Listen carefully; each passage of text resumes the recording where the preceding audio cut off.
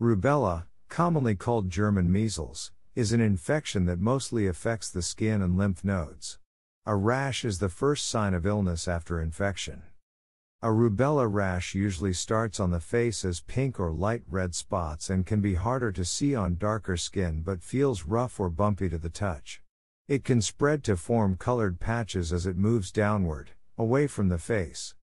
The rash can be itchy and last up to 3 days.